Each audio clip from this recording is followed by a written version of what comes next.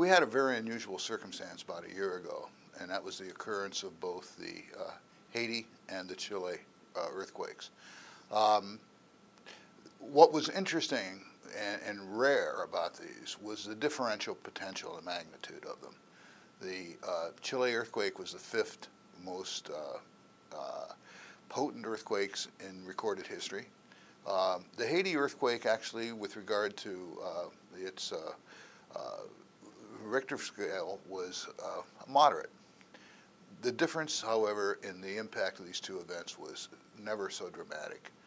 And it really raised a lot of very serious questions about the relationship between disaster and earthquake consequences and also pre-event preparedness measures, mitigation, and so on. It was almost a dramatic natural experiment, tragic though it was.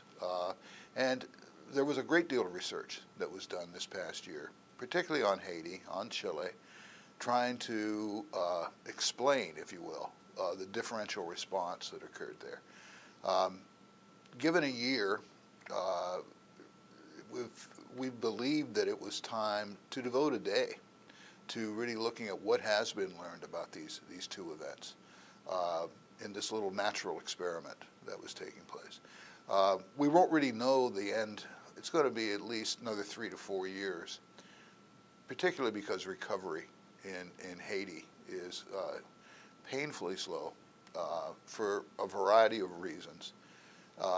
And so we really won't know the last chapter for years down the road. But normally at this point, you know, at the National Science Foundation, for example, we made well over 50 individual research awards to study Haiti, and that research is now in, and so this is an attempt to try to learn from it.